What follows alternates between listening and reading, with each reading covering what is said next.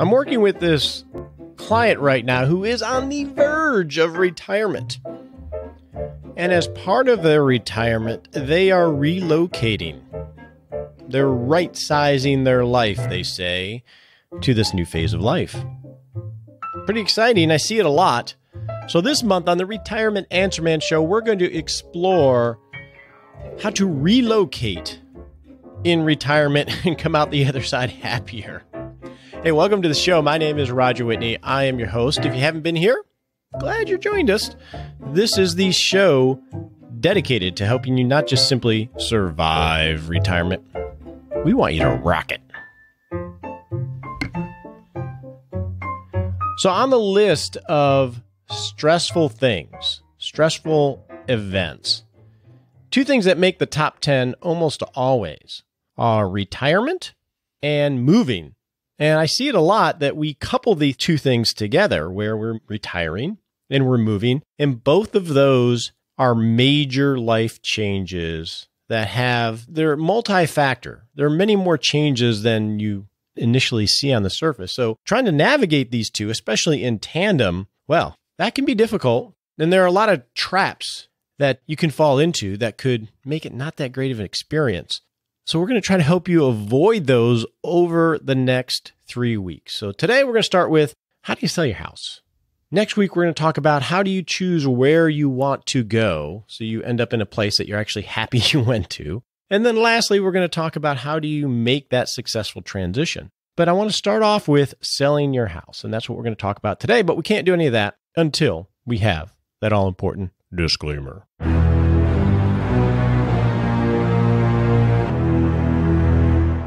Time for that all-important disclaimer. So I'm going to take this serious voice here for a second. Pretty serious topic, but I'll go to my normal voice. Don't take advice from me on this show. I don't know anything about you. Don't take advice from my guests. They don't know anything about you either. But hopefully they and me have some helpful hints and education that can maybe help you make better decisions for yourself. But don't make those decisions before you talk to the people that do know you, which could be your financial advisor, your legal advisor, your tax advisor, or in this case, maybe your real estate agent.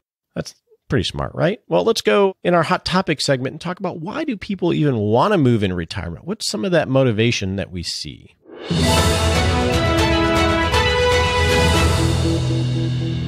So statistically, it says that most people want to age in place. They want to age in the home that they live in right now. My wife is that way.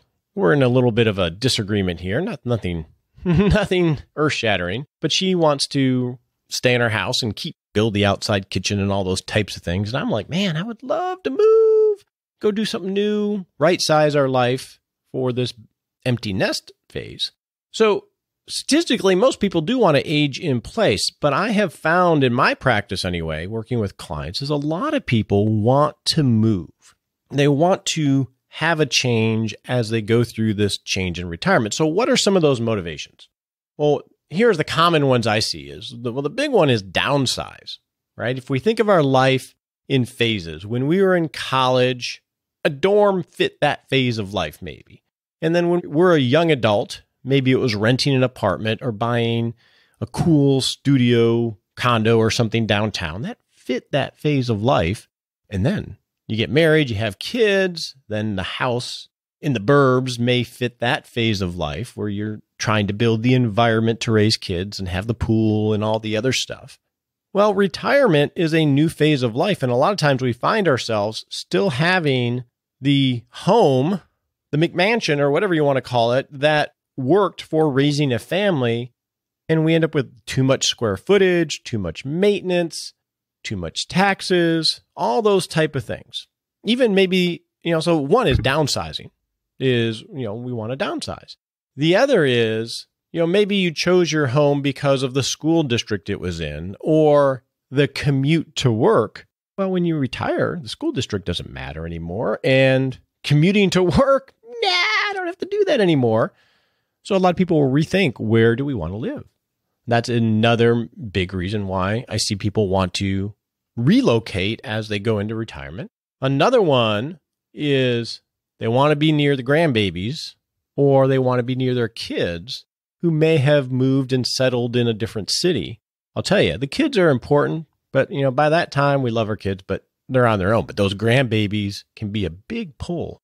And I'll tell you, this also is something where you got to make sure if you're married that you're having these conversations, because I've seen instances of where one party, they really wanted to be near those grandbabies and the other one didn't realize it. And that can create some conflicts that don't really get spoken as to why when they're talking about their home and everything else.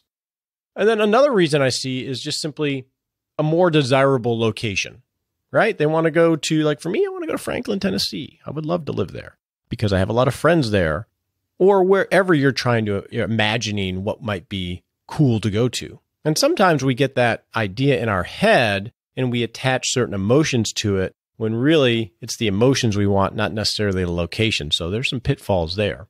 But to relocate, the first thing you got to do is figure out, well, not the first thing, but you got to sell your house, right? And there's some issues there that we're going to dive into today. How do you sell your home to maximize the value of this resource so you have capital to be able to buy a new home or buy a new home and pocket the difference, which is something I see a lot.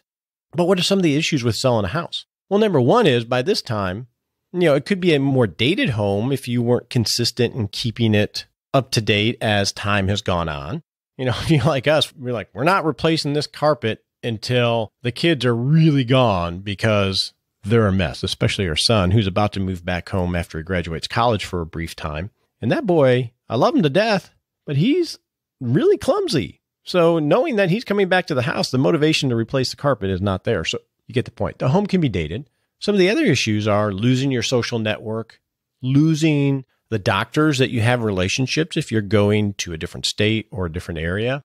Qualifying for a mortgage can be a big one, meaning that this is something that usually happens when someone's transitioning. They want to potentially buy the new house while they still have consistent income because of how a lot of mortgage companies qualify people nowadays.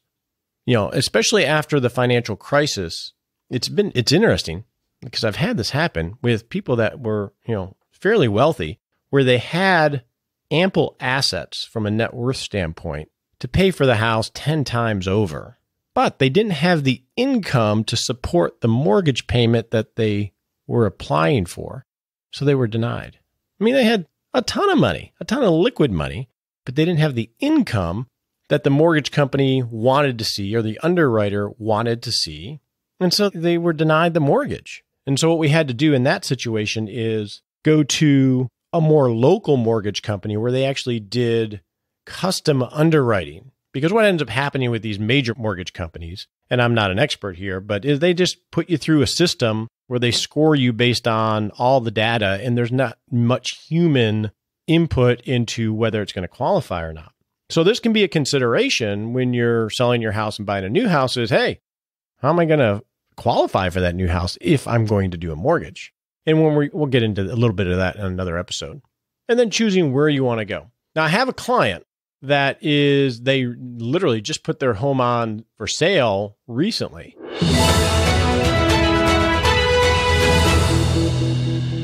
Here we go again. We have Joel Hi from Stacking Benjamins hacking into my show. How you doing, Joe? Oh, I love hacking into your show. Any way we can make this better. Yes.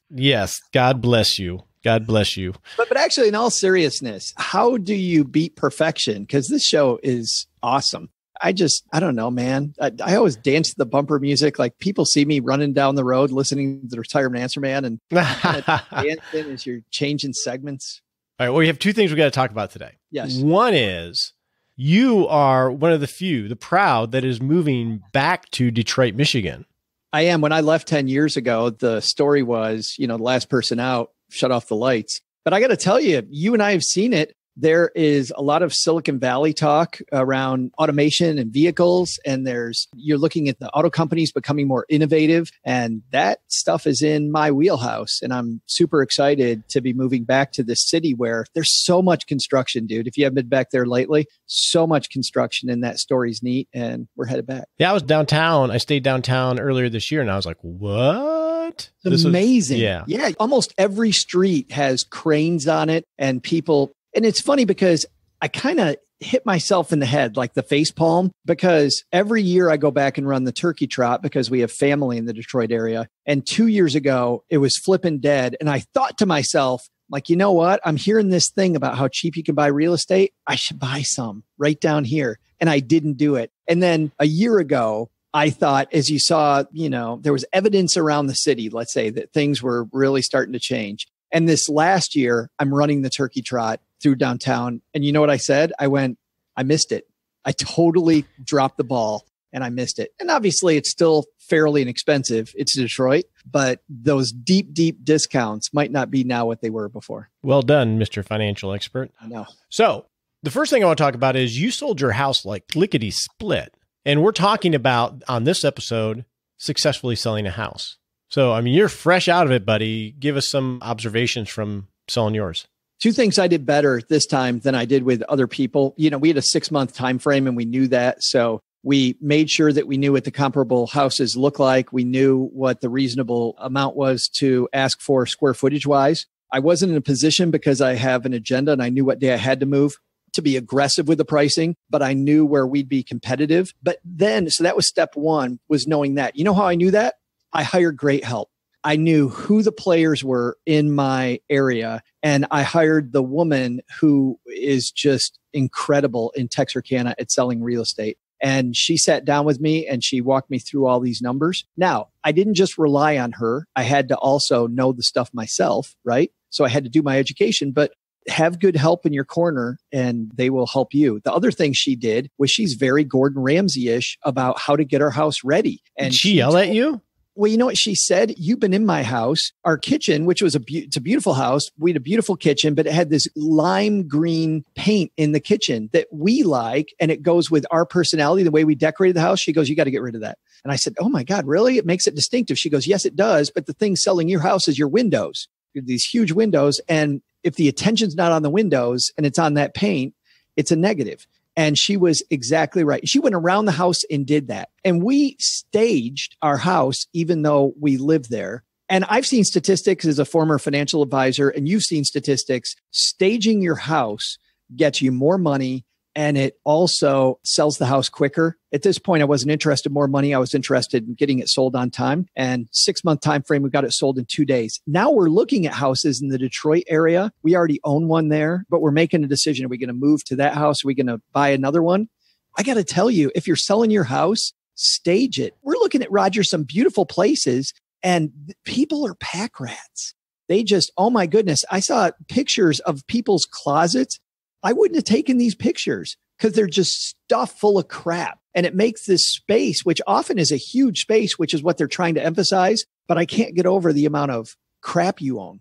Yeah, well, both of those things, because we're humans, we're emotional beings, and you can't get past that internal feeling of lime green or a packed room. Most people don't have the vision. So internally, I don't like it is going to be their first thought. Which even if they love the house, they can't get past the thing that they don't like that's not even part of the house. Yeah, because I think, wow, if their stuff doesn't fit in there, how's my stuff going to fit? And realistically, when I thought about that, I have less stuff than this person has. My stuff will fit fine in this beautiful closet. But my initial gut feeling, which most people, to your point, don't get past, is how's my stuff going to fit? On the staging piece, some of these things were really easy. Like we have these big windows, and she said, emphasize these windows as much as you can. So we had a flower bed outside of this big window that went down the staircase where you go down to the main room in my house. And Roger, like I say, you've been to my house, the big, huge windows, like 2-story high windows, but they looked out over kind of nothing. There was a nothing flower bed. We not only worked on that flower bed, which cost us nothing, Cheryl took some rocks and put them, and Cheryl's my spouse, by the way. I feel like, who the hell's Cheryl? She took some rocks and she made them in the shape of a dragonfly in the middle of it. Cost us nothing. It was just getting a little creative about how you place the rocks amid these flowers. And it was gorgeous. And when Amy, our expert realtor, came through, because we had her keep coming back every few weeks, it took us about 2 months to stage our house based on what she told us to do. When she came back and she saw that, she's like, that is the thing. Cost us zero and was this little focal point outside a window that makes people excited about the house. The cool thing is the people that bought it are getting married and they loved our house so much and they love the views from the windows, which before we started staging wasn't much. They're having their wedding on the deck outside of our house, which is awesome. I love the fact that these cool people bought it, but I also love the fact that we staged it enough and they saw enough in it that the deck is where they want to have their wedding. Awesome. Great tips. Great tips. Now, let's talk about I guess this one's not the world tour, the Stacking Benjamins tour, which I'm going to try to make all three. I don't know if I'm going to be able to. Oh my God. Are you really? I'm going to try to get you. So, you tell us about the tour. Oh, that's going to be awesome. Well, it is exciting. We've had a lot of people tell us, you included, your show, you should do live. And we've done meetups with people where we just go have a foamy beverage with fans of the show. I was just in Seattle, Philadelphia, and we were there. And in both of those locations, people said, so are you going to perform? No, I'm just here to meet you. Like, oh, but I thought you were going to do your show. So we've had people tell us that over and over. So OG, my co-host, and I, we put our heads together and we're like, not only can we do the dad jokes, some people say dumb dad jokes, but there's no such thing, guys. No. It is awesome. Oh, I have a dad joke. So I was with my son. He was in town, and I'm a pretty hip guy. And he goes, "Dad, you're sort of like a hipster. All my friends think you're a hipster." I'm like, "Yeah, but I'm a dad, so I'm a dipster." Oh my God! And then it went away. And then your son's like, "Yeah, not so much."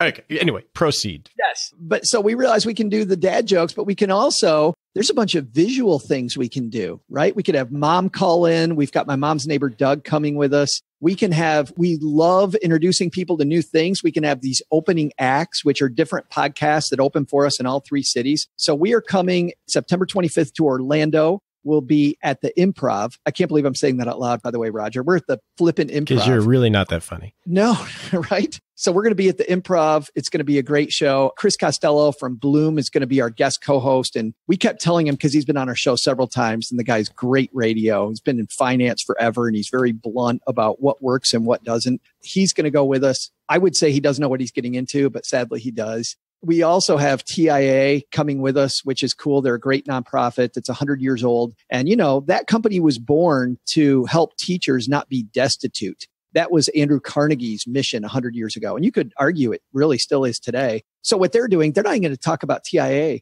They're going to bring us, all of us that are in the room, a difference maker from every community, because they work with really smart people. They work with people in hospitals, people that are not only physicians, but professors. They work with really smart people, and they're going to shine a light on somebody who's really helped in Orlando. Michelle Schroeder Gardner is going to be our star guest. And Roger, I think you know her. She went from completely broke and working for the man to now she makes, I think, $150,000 a month and lives on a sailboat. Holy cow.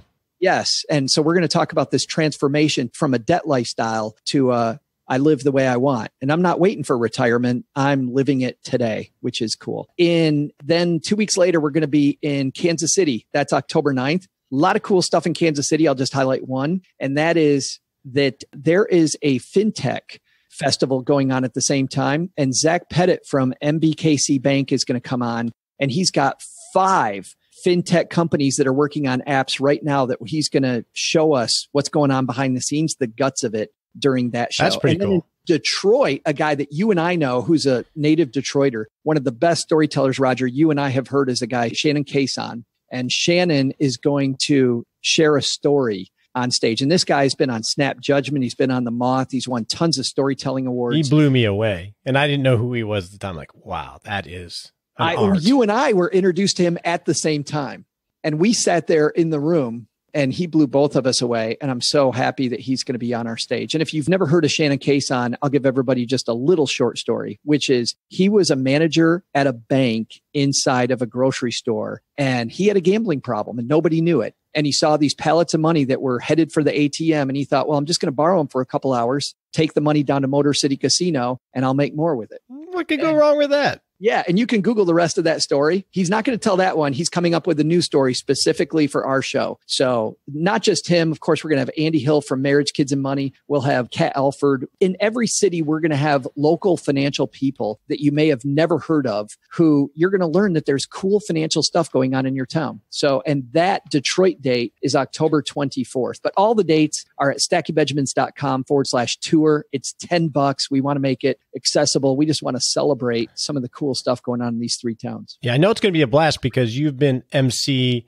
at FinCon for a number of years and you guys put on a show. So I'm excited about it. We try to make it a circus. And if you go to the tour page, you'll see the circus that's coming to each town. And it's like a circus for money nerds. You're like, oh, cool. The trapeze, the elephants, all that stuff. Yeah. All right, well, we'll have links in the show notes in our 6-Shot Saturday. So good to see you, buddy. Thanks for the tips. Well, thanks a lot, man. I appreciate you helping us get the word out. So statistically speaking, most people want to age in place or age in the home that they currently own. After doing some research on it, the vast percentage of people want to just stay where they are. I encounter a lot of people, though, in my practice when I'm working with clients, people that want to move. They want a new location. So let's explore, why do people want to move in the first place? Why would somebody want to relocate in retirement? One of the major reasons I see is, well, they just want to downsize. They want to right-size their life for this new phase of life. If you think of phases, you remember when you're in college, potentially, the dorm room was fine. I could pack everything I owned in a car. And then when you graduate college, maybe you rent an apartment or you buy a cool downtown condo because that fits that phase of life. And then you get kids or you get married and you have kids. Well, I probably should move to the burbs. I care about the school district. I need to have room for this growing family. So you buy a house with square footage, maybe a yard, maybe a pool to fit that phase of life. And then when you're an empty nester, like my wife and I are now, the kids are coming and going as they're starting their life. And we like our house. It's finally getting cleaner now that they're gone. And you're comfortable. Well, in retirement, what I see a lot as a motivator is, wow, we got all this square footage, which means heating and cooling, yard work, maintenance, taxes. And there's a motivation of right-sizing their life to this new phase of life so they're leaner, so they can go do the things that they want to do, travel and things like that. And they just don't need the square footage anymore. So that's a big motivator I see. Another big motivator I see for relocating in retirement is, I got to be near my kids or my grandbabies. Because as your kids start your life, maybe they settled in another state. That can be a motivator. Generally, we love our kids. But I'll tell you that it's really the grandbabies or the pending grandbabies that, I got to be near those. So that's another big motivator. The third one I'll just mention briefly is a more desirable location. If you live where you raised a family, you likely purchased that house and chose where it is based on the school district, your commute to work, things like that. Well, school district doesn't matter anymore. The commute to work doesn't matter anymore. So your criteria for what is the perfect home for you is totally going to change as you retire. These are the big motivators I see. Now, some of the big issues that people face when they're going to sell their home and think about relocating is, well, if they haven't kept up with keeping their house updated, that can be a problem. My in-laws, they have continually updated their home over the last 20 years, and it looks very modern. But many people don't, either because of money or time, or they're happy with what is there. So that can be an issue, depending on where you're at there. If you're relocating to another area, it could be you're going to lose your social network. You're going to lose your doctors. Those can be issues. You got to choose where this is going to be. And here's one that we'll explore on another episode. And this is one reason why we end up pairing these two stressful events of moving and retirement is if you need a mortgage, it's much better to get a mortgage while you have an income from work because of how most mortgage companies qualify people. I have run into instances with clients who had enough money from a net worth perspective to buy the house 10 times over, but had difficulty and actually got rejected for a mortgage because of the stated income that they showed. Because the way most mortgage companies work, and I'm not an expert here, is they take your income and they look all your assets. They ask for, everything. and they put it through a system that has very human interaction with it. It's just a computer system. And a lot of it's based off of income, especially after the housing crisis we had. So you literally could be like this client where you have, I could pay for this house 10 times over, but not qualify for a mortgage because you don't have the income. It's silly. And in that particular case, what we did was we went to a local mortgage company where there was some relationship, and they did what's called manual underwriting to actually have a person do it and look at the person and be logical about it. But that can be a problem that puts this all into place. So those are some of the issues that we face. And I was having a conversation with this client recently, and I asked him to share some of his tips through his journey. He and his wife just put their house on the market, and they're very intentional people, wonderful people, but super intentional. I was like, well, what are some tips that you can share for this episode? And he was kind enough to share some. And he said, be patient with your partner. Number one, is that you're on a journey together, and this can be a stressful time. So patience during any kind of stressful periods is a blessing. And he said that's most importantly. He put that number one. And then he also suggested you think about what your vision for your sale is. Do you want to sell it quickly? Do you want to maximize the price or minimize the time on the market for timing issues? All of that's going to go into a lot of other decisions. Because some homeowners are looking for fixer-uppers. So if it's a dated house, that's okay as long as you price it accordingly. So that's a very good tip. Number three is, he said, start early because it's all going to take a lot longer than you think it's going to take. It always seems that way with any kind of home sale or fixing up. And he says, this was interesting, and this was a process I know for them. Clean the house from top to bottom as if it's going to go through an inspection and get rid of a lot of the clutter and depersonalize. Now, that's a tip. We're going to have an expert in this area here in the practical planning segment.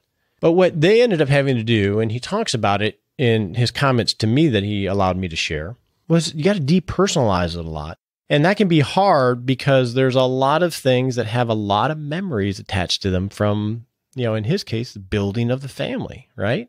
And so one tip he said was get a storage unit and declutter the house. Try to get rid of things that you're comfortable getting rid of. But if you're finding yourself having trouble from an emotional standpoint of these things that have memories, just move them to a storage unit. So you're not actually getting rid of them. You're just moving them out of the house so you can get the house prepared for sale. Because once you declutter it, then you can actually do the painting or whatever else you need to do. But that is a good stepping stone because a lot of this stuff can get really emotional as we're going through. I have boxes of art from my daughter when she was like 6, 7 years old. It feels horrible if you were just to get rid of that, but you can put it in a storage unit. And then the last one I'll mention that he shared is that you got to remember, this is the messy middle, right? Retirement is messy. The actual change from full-time work to pending retirement can be really messy because there are a lot of moving parts. There's not a lot of clarity. And it can be scary because it's change. It's the same thing with the house. The one thing, and it's just the nature of any kind of change management, especially when they're big like this. His suggestion, you got to remember you're in the messy middle and you get to choose the lens that you use to interpret all of this craziness going on around you, right? I think of the movie Parenthood, cute movie where the dad, Steve Martin, was so stressed about all the craziness. And his wife had a much different lens that she looked through things, as if it was a roller coaster to enjoy, not one to be freaked out about. So if you're going to choose to retire and move, you're really going to have the right lens so you can enjoy the adventure rather than get stressed and anxiety ridden. One, because it's going to be healthier for making better decisions. And two, it's going to be a lot healthier if you're married, that you two are in it together in a positive way, because when we're under stress in a negative way, bad things can happen. So I think that was a wonderful tip. Now, in our practical planning segment, we're going to talk to a lady, Mindy Jensen from Bigger Pockets and Bigger Pockets Money podcast about how do you sell a house, because she wrote a book on it. So let's go do that.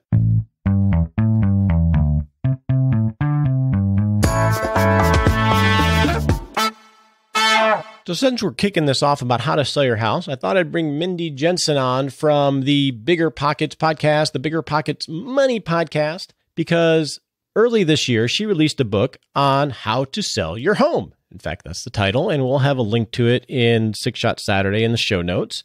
So I want to explore with Mindy, since she's a real estate guru, how do you sell your house?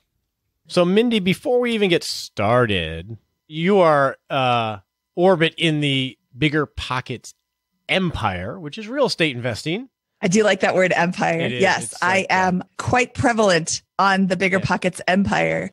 I am the community manager, so I am in the forums all day, every day, talking about real estate and real estate investing. I co-host their Bigger Pockets real estate podcast. I co-host the Bigger Pockets Money podcast, which you guys just started.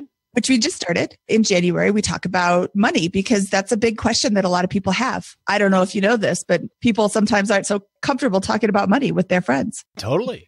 And real estate is interesting. So we're going to have you on maybe a couple times because I've helped clients buy rental properties or sell rental properties and evaluate whether it makes sense for them. So that's a whole nother topic. But today, what I want to talk about is how to sell your house. Because you have a book, How to Sell Your Home. And in my world, when I'm walking life with clients and they're transitioning to more independent lifestyle outside of the full-time work, a big thing that comes up is either downsizing or moving to a new location that they've had a desire to move to. So it's a transition when it comes to selling your house. And a lot of times it's the pull to go somewhere else. And it's easy to forget about how important it is to sell your house in an intentional way. You know, this is a really great topic because my in-laws right now are in the process of a home sale, and it's not the smoothest home sale, and it's more like self-induced. They could have had a different experience, but they went out and they found a house, they put an offer on it, and then they scrambled to sell their house. So it's not going to be the smoothest transaction. It's not going to be the best experience selling a home. And it doesn't really have to be that way, especially since they didn't have to move. Right. It was an option. It was the dream that they were getting pulled to, and they could have taken their time. It could have been a different experience. Yeah. So let's just start from the top. And I just have some random questions here, and you can have a framework from your book, but let's start with just the big one. Do I use someone or not? That is a really good question. That's a great place to start. And that actually, so that's like step number 2. Step number 1 is, why are you selling? Yeah. Are you moving from New York to San Diego? Then you probably, for a job or something, then you probably have a specific timeline that you want to sell in. And to sell fastest, you want to use an agent to help you out because they have access to the MLS, which is the multiple listing service. That's where everybody goes to look for houses. So you as a regular non-agent person won't be able to list your house on the MLS. So you go with an agent who can do that for you. If you're just retiring, if you're selling your house and moving to San Diego because you want to, you can try to sell it by yourself. It may not be the smoothest experience, but you're also not accumulating days on market, which is once you put your house on the MLS, it starts counting up how many days has it been on the MLS. And if you're in a hot market and it's been on the market for, 90 days, 120 days, this is a signal that there's something wrong. There may not be anything wrong with the property, but it's a signal to other agents, oh, there's probably something wrong with this property in this market. It should have sold. When you list it by yourself, or it's called FSBO or for sale by owner, you're not on the MLS, so you're not gathering up these days on market. And you can test out the waters if you don't have an urgent need to sell. Yeah, and a lot of it is, it's like what I do. I'm a financial planner and I walk life with clients. And I fully say, you can do a lot of this on your own. It's just a matter whether you want the organization and the intentionality and the customization. So right. And it is scary to try and sell this. This is a huge sale. Yeah. Yeah. And a lot of times at that stage in life, like your in-laws, you may have been in that house. That might have been the house that you raised the kids in, right? So it's been a while maybe since you've sold it. So let's approach it from this way. If I have commission dollars to spend, right, in hiring an agent, let's say, because what is it, 89% of people use an agent to sell a house. Something like that. It's a really high percentage. Yeah. So if I have commission dollars to spend, how do I spend them wisely when I choose my agent? Goes back to your need to sell. Do you need to sell quickly? then you want to get an experienced agent who has been doing this for a long time. And the reason you want to do that is they have contacts all over the local area. It's people that have bought houses from them already, people they've sold houses to, or people they've helped buy houses. Maybe they're looking to move up or down or whatever. They have a huge network that they can market your house to. They also have name recognition. So people will see, oh, in my area, Krista Koth is one of the biggest listing agents. I know that her property is going to be priced correctly because she really knows the market. I know that she is going to be honest in her listings. And honest might be, that's kind of an ugly word, like I'm implying that other people would be dishonest, but she's not going to try and cover up the fact that the roof is broken or that the foundation needs work or, whatever. She's going to encourage her sellers to fix that, or she's going to list it as an issue in the listing. So using an agent who's well known will just help your house get sold faster. On the other hand, if you don't have a super urgent need to sell, you could go with a newer agent who may have more time to devote to you because they don't have as many clients. With Krista, she's got a lot of clients. She has a team behind her, and I may not be talking to Krista every time I call, which, that isn't a big deal. Krista hired really good people, but. Yeah, and that makes total sense because I've sold maybe 4 houses, I think, in my life. And without the transparency, you're like, wow, you look at the number, oh, I'm paying all this money. And then you don't see what they're doing for you, which is like the experienced agent. You may not see what they're doing, but you're getting the benefit of the network and the process they've created over decades necessarily. Yes. And they're not learning how to do it with your house. Right. And, again, it's all about how fast you need to move. The experienced agent already knows what to do when X comes up. There is no such thing as a smooth sale. There's always something weird. And having somebody who's already been through it 15 times, they know who to call to fix the broken foundation, or they can recommend somebody to do this or that, or they know what to do when the financing falls through, which is completely outside of your control. So, using an experienced agent is really the best choice when you need to sell quickly. Okay. And I would imagine too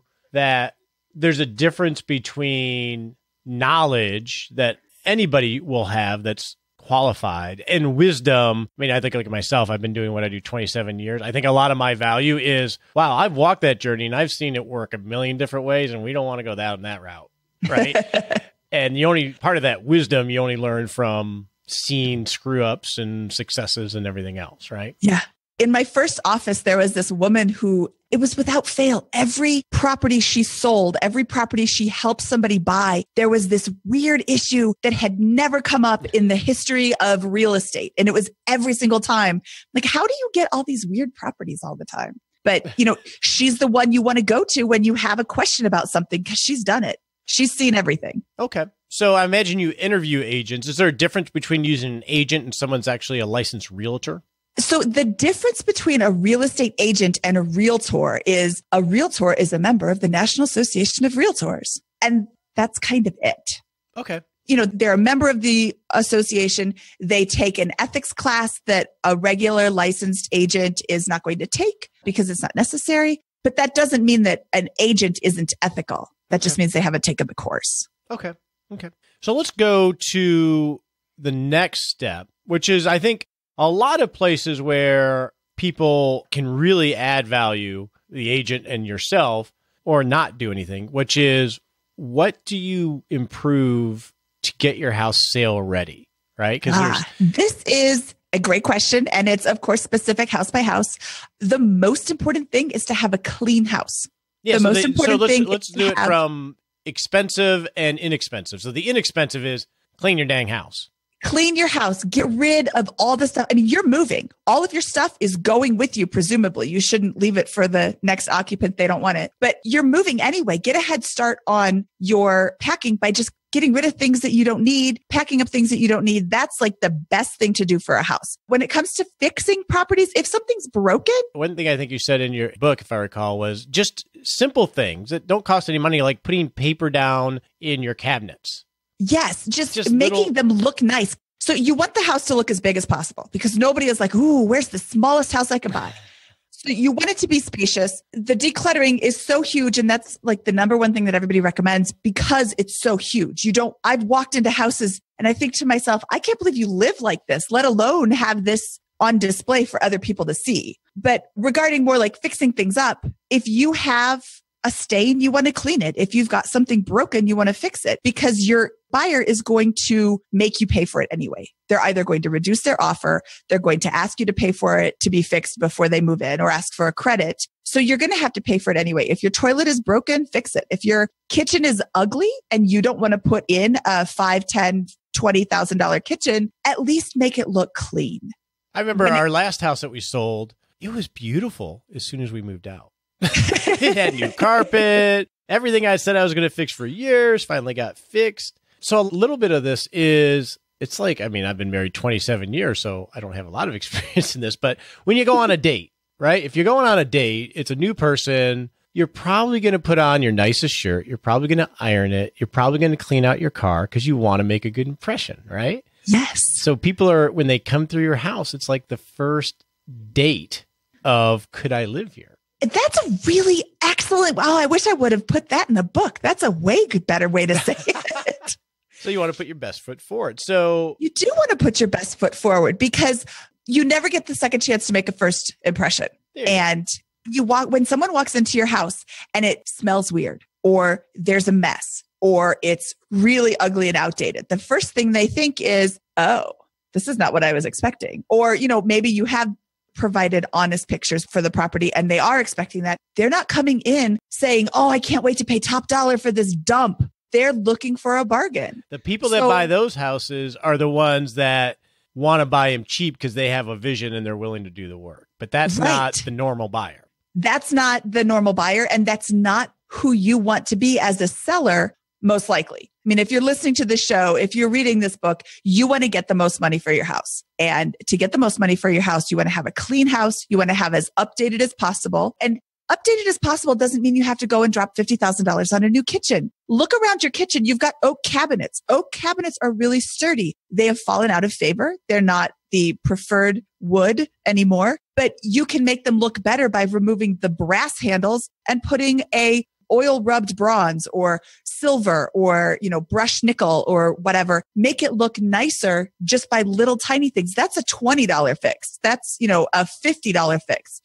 And it still looks better. Take out your faucet that's bright brass and replace that. If it's white, replace it with silver. I remember, because we've been in our house 7 years, when we toured one house, we went into the half bath and it had this fixture in the sink that was like a fish. And the water, when you turn the water on, would come out of the fish's mouth. That's probably something, I know, it's the weirdest thing. And that was not the impression that we wanted. And we didn't buy that house, but easily replaced. It's easy to be replaced, but it does take time. And a lot of people aren't handy. So if you need a new lighting fixture, I don't want to buy a house that needs all new lighting fixtures because I don't know how to replace a lighting fixture. I actually do. But, most people, I'm not your typical buyer. Most people don't want to replace it. They'll have to hire an electrician. Electrician is expensive. A new plumbing fixture, they think they need to hire a new plumber, and a plumber's expensive. Just a couple ideas of where you typically spend your money and you get your bang, and then where a lot of people spend their money and they don't get their bang. I think if you're moving out and you have an all oak 1980s kitchen, replacing the whole kitchen is not going to get you all your money back. You're going to get some money back, but you're not going to get all of it back. So you're actually like losing money when you replace the kitchen. Plus you have to live through a kitchen remodel. So replace the handles if they're really old and ugly. Fix the lighting fixtures. If you have, 9 lighting fixtures you need to replace, go out and buy those fixtures. Call up an electrician and have them come over, have them do a one-time service call, and they come in, they change them all out. It's really not that hard to change out an electrical fixture. You basically unscrew the old one, match the old wires with the new wires and twist them up in the wire nuts, and then screw it back onto the ceiling. Okay, there's a little bit more. Yeah, let's make sure we turn the breaker off because I've not done that. I'm sorry. Yes, turn the breaker off. I think I flew across the room. That'll shock you. That'll give you a big wake up. Yes. So it's not that hard to do, but it's expensive to replace 1 if you're using an electrician. It's not that expensive to replace 9 if you're using an electrician because they come over once, you show them all the ones that you need to replace, they replace them all, and then you're done. Now, I have a friend, so let's move to like staging.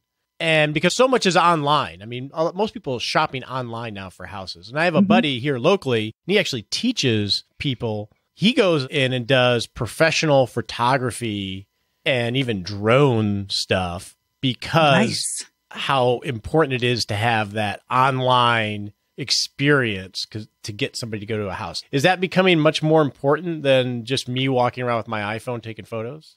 It is. I will not discount the iPhone photo, but you need to take a good iPhone photo. You need to have all the lights on and show it lit up and show it, the actual true perspective of the room. This is something that I do touch on in the book.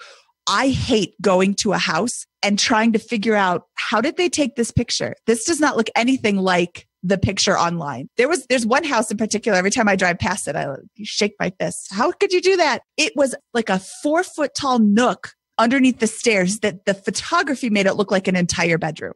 And it had a very unique wallpaper on the side, so I could recognize that was the room, but it was so deceptive. The actual house is not going to look different in real life than it actually is. I mean, you can't make the house look like the photos if you take them with a wide angle lens and you lay on the ground and shoot up. So take honest pictures. Because that's a really good point, because it goes back to, if you don't and you're not building trust, like you go on that first date and all of a sudden you see your date looking at another person, a deceptive photo is sort of like that, in that you want to build trust. So anything that doesn't build trust makes you potential buyer want to go away.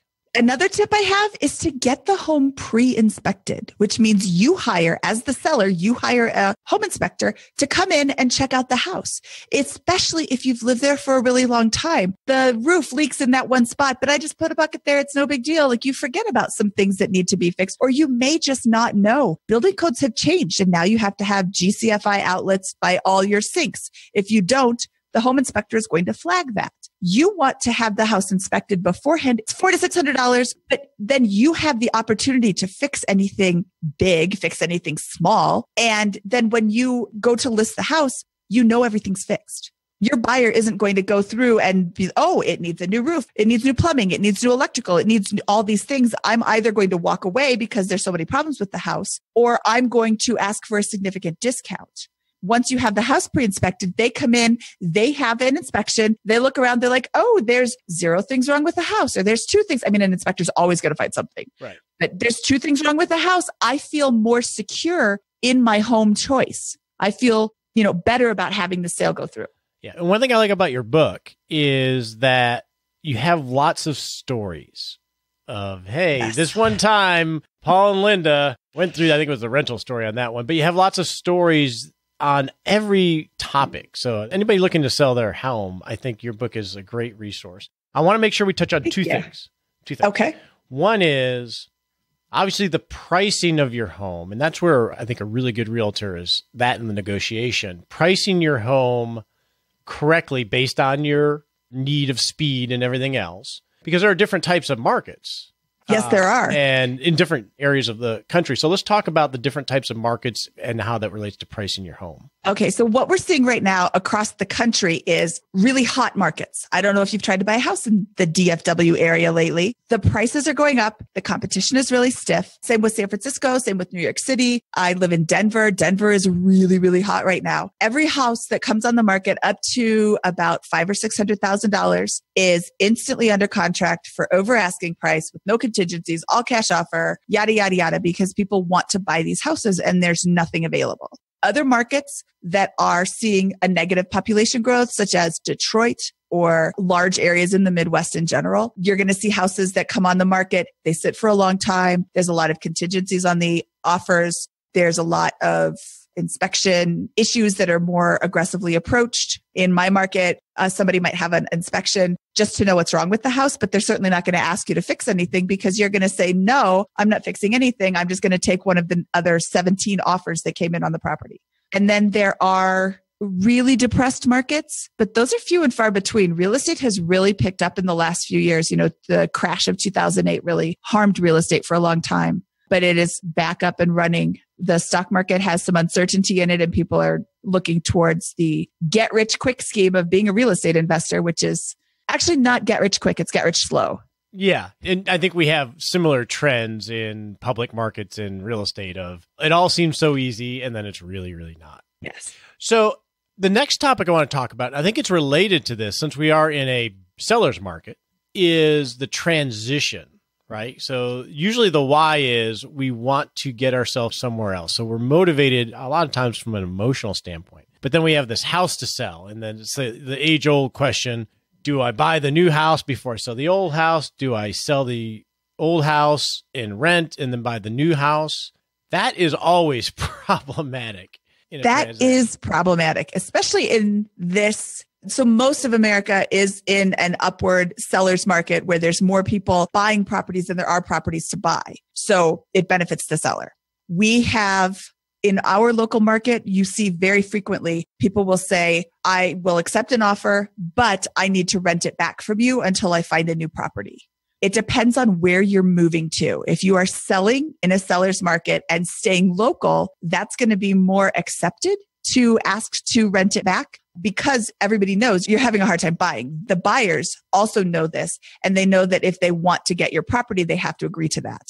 In a seller's market, I would almost recommend you start finding your new house before you put your house on the market because your house will sell almost instantly, especially if you're making it look nice and you're doing what you need to do to get it to sell. Right. And that's where either you buy on your own or having a realtor let you know, hey, we'll probably sell this really quickly because you don't want to think that you're going to sell it quickly and all of a sudden you realize you can't. Right.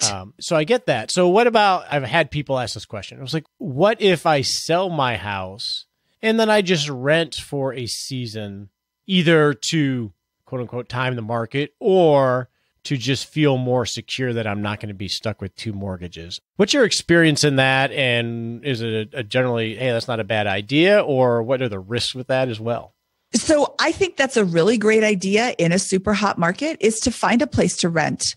And just rent for a couple of months so you can take your time buying a house. Rent for a couple of months, rent for 6 months, rent for a year. You may want to get a month-to-month lease instead of a full annual lease because if you do find something right away, you don't want to be stuck in a year-long lease. Many landlords will have a buyout plan where you will have to pay 2 months rent or, X dollars to get out of your lease. That's money you don't really want to spend. A month-to-month lease, I think you have to give like 30 or 60 days notice that you're moving. And you would have that anyway, just with when you get the property, you don't instantly buy the house. You go through and most likely you're getting a mortgage. That takes 30, 45, 60 days to get a mortgage through. I think that renting another property is a great idea. You don't have the person who's buying your house constantly asking you, hey, did you find something yet? Are you going to move yet? If you can afford both mortgages, it might be a good idea to buy the other house first and then put your house on the market. Again, if you're in a super hot market, it'll sell really quickly. So it'll be easy to just move out. Yeah. And there's just a disruption because you got to move all your crap a couple times, right? That is not the best. That's not the most fun. But, if it's getting the highest dollar for your house, it might be worth it. Yeah. You could put most of your things in storage and just move the bare essentials to the rental place until you find the new place and then move everything. Yeah. So you're really, I think you're still moving it twice. Is in the top 5 most stressful things that happen in life is moving. It is. And I have a hard time connecting with that because I have never in my whole life lived in a house for more than 5 years. So moving isn't a big deal to me, but I can see how it's really stressful for a lot of people. I mean, I'm not an expert. I still have I've been in my house for 4.5 years and I have boxes that I haven't unpacked yet from 4.5 years ago. And I imagine you have to keep an open mind because if you sell your house first and we're in a seller's market, a lot of times, and this goes to prudent decision making, a lot of times if it sells quickly, there can be that pressure to find the new house, which can cause you to settle for what you find. I believe I shared a story just like that in my book with Ron and Linda. They had a very bad experience going from a buyer's market where they ended up with 2 mortgages and they rented out to a tenant that wasn't all that awesome. He was an attorney and he paid his rent on time every month, but he was very demanding and he was a very difficult tenant. They finally got rid of that house. They went to move again and they said, well, I'm not going to do this again. I'm going to sell my house first. They rented back from their new buyers, and then they scrambled. Linda is a very particular person, and that's fine. That doesn't make her a bad person. That means she's got very discerning taste. But if you know it's going to take you a long time to buy, you should buy first. Yeah, I think it was in chapter 10 that story was. And you have a lot of great stories that bring a lot of us to life. So I could talk to you for a long time. I think if you're open, we'll have you on again just to talk about rental real estate. Because I would love to talk about rental real estate. So we'll get that scheduled. We'll do a whole series on that. But for now, check out their podcast, Bigger Pockets Money, the new one.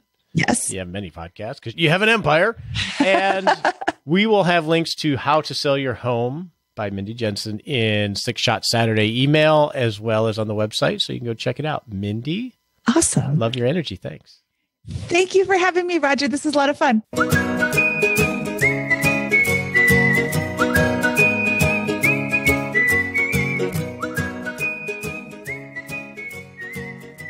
Hey, welcome to the Happy Lab, where we noodle on how to live a happier life. Now, before we get to this, Nicole, did you see the news? I know you live here locally. Did you see the news?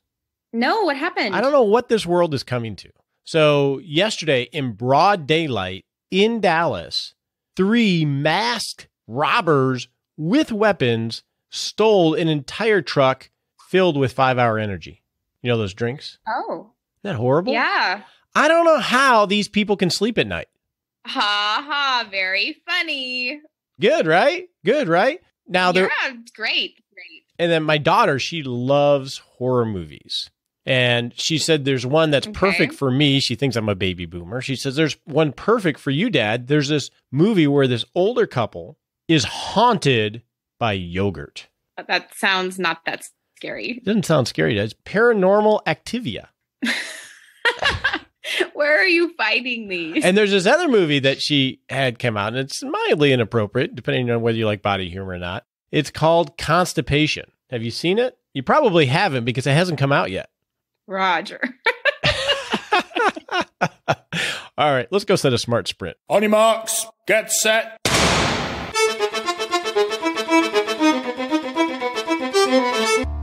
And we're off to set a 7-day baby step to living a awesome life in rockin' retirement. So, Nicole, what should we have people do over the next 7 days? I think they should go to our Facebook page, and I think they should share some actual funny jokes with us.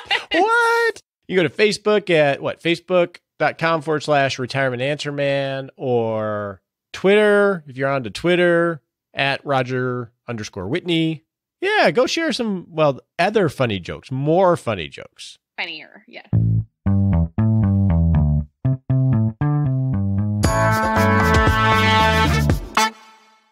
Hey, Nicole, I just got word from our publisher that the Rock Retirement book is in 75% coverage of all Barnes & Noble stores. That's awesome. He told me it was a big deal. I haven't looked for it at our local ones. Have you? He says it's 100% within 200 miles, all the Dallas-Fort Worth area. But I think you got to be careful because I think they have it in the comedy section. But that's sort of cool. So if you want to pick up a copy of Rock Retirement and you want to see it in a bookstore in the wild, you can go get it there. Or you can buy the Amazon and, the Kindle copy, leave a review, and I'll send you a free one. Have a great day. We appreciate you joining us today for this episode of Retirement Answer Man. Be sure to visit rogerwhitney.com/answers to access the Retirement Answer Library with over 30 checklists to help you make the most of the only life you have. Remember, you have more power than you realize to create an amazing life starting today with Retirement Answer Man.